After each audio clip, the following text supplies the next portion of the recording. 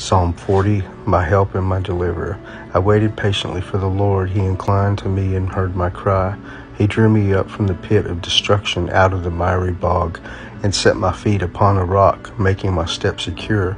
He put a new song in my mouth, a song of praise to our God. Many will see and fear and put their trust in the Lord.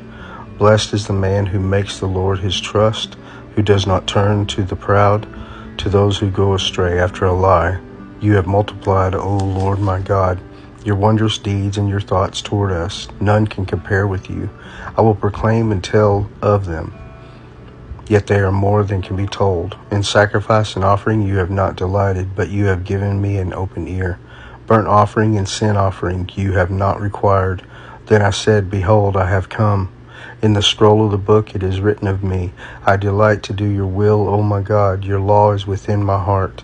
I have told the glad news of deliverance in the great congregation. Behold, I have not restrained my lips, as you know, O Lord. I have not hidden your deliverance within my heart. I have spoken of your faithfulness and your salvation.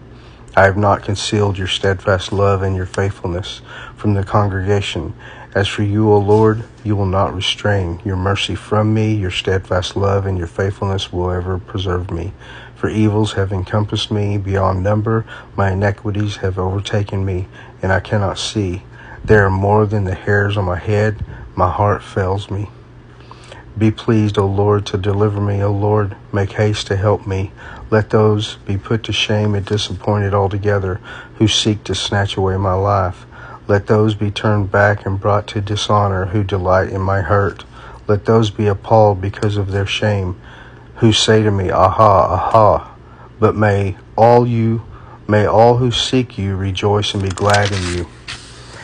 May those who love your salvation say continually, Great is the Lord. As for me, I am poor and needy, but the Lord takes thought for me. You are my help and my deliverer. Do not delay, O my God.